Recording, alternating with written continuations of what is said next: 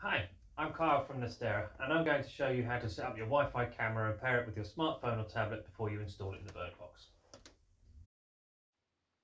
Right, so first what we need to do is download the free app on your smartphone or tablet by searching for the Nestera Bird Cam app on the Apple App Store or the Google Play Store, depending on whether you're using an iOS or an Android device. Alternatively, you can find the app by simply scanning the relevant QR code in the instruction manual. But once you've downloaded the app, simply register an account and tap the Add Device on the home screen. You only need your email address to be able to register an account. It is free. Don't worry, super easy to do. Just follow the steps, you'll be absolutely fine. Once you're at this point here, you've got a big green button in the middle of your page that says Add Device. Just give that a tap there and it will display the list of options that we have available on our app. On this occasion, we have the Wi-Fi IP camera model. So we're going to be going through the setup for that one on here. It's very, very simple. All we need to do is select that on our screen just here, and that will come up with a list of instructions for you to follow. The first one on there is to attach the aerial to the back of the Wi-Fi camera and then remove the protective lens cap. Now I have already got the aerial on the back here from the previous video. It's just a case of just making sure that's on there nice and tight, and then you can fold that in whichever position is best for you. And then obviously just pull the lens cap off of the front of the camera here, just to make sure that lens is nice, clean and clear, because we're going to need that in the next step to be able to scan a QR code that our phone will display for us in just a moment. Once we're happy with that, it's then a case of plugging in your power supply. Now, it's quite important that we don't turn this power on just yet. We do want to wait a moment, because as soon as we power that camera on for the first time, it will enter what's called sync mode, where it starts to search for a device to connect to. So if you don't have a switch to turn the power on and off, I recommend just leaving this unplugged for the moment. I do have one, so I'm just going to plug it in. And then our 10-meter power cable that we have on here. Now, one end has a male connection, one end has a female. Obviously, it can only go one way, so the female end will go to the power supply we've just connected, and then the male end will go into one of the 3 ports on the camera. So just pop that in there. When we're happy that all 3 parts are connected nice and securely, we can then go to our bird box and pull the drawer out of the front of the box.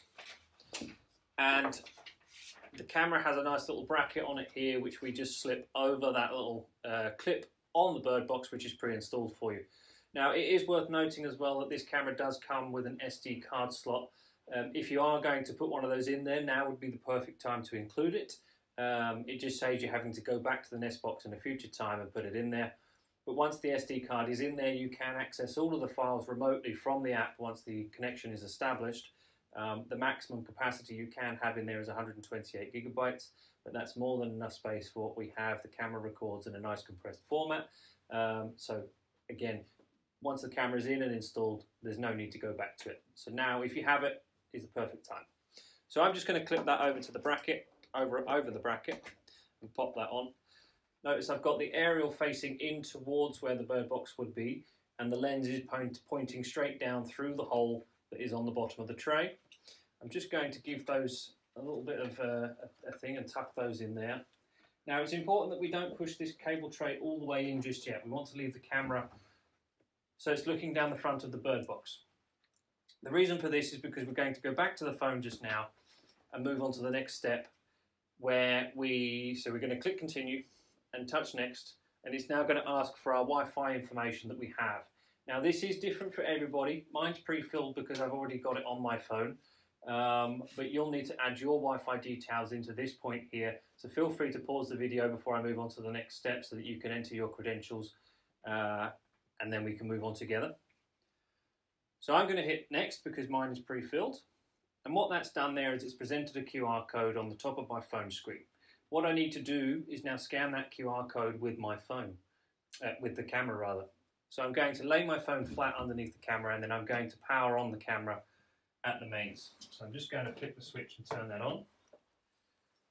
And then after a short period of time, that camera is going to make an audible noise to tell me that it's got some sort of connection. Once I hear that, I'm going to touch the button on my phone to say I heard a prompt. Oh, there we go, that's just clicked. So I'm going to touch I heard a prompt. It will say it's searching for up to 2 minutes. It can take up to 2 minutes sometimes, but as you can see there, that's just happened within the first 10 seconds. Now that's done, I'm going to click done, and that then takes me straight to a live view of my camera. Okay, so if the Wi-Fi camera doesn't connect to the app for any reason, what we can do is hold down the reset button on the camera's cable, which we'll have just in this little section here. We've got the power cable on one section, a data cable on another. The third cable is just a reset button. So if for any reason that camera is not working on the first attempt, don't panic. Hold the reset button down inside here for 6 long seconds. That will then tell the camera to restart the process all over the beginning, and then you can just follow the instructions on the app again. Alternatively, just go back to the start of the video and start it again. That will allow you to do that. Not a problem. But now that's done, we can move on to the next stage, which includes installing the Wi-Fi camera in the Bird Box properly and then hanging the Bird Box. For instructions on how to do this, you can click the link to our next instruction video just here. And if you need any further information, you can visit our website, or you can email or call our friendly customer support team, who are more than happy to help. As always, guys, thanks for watching.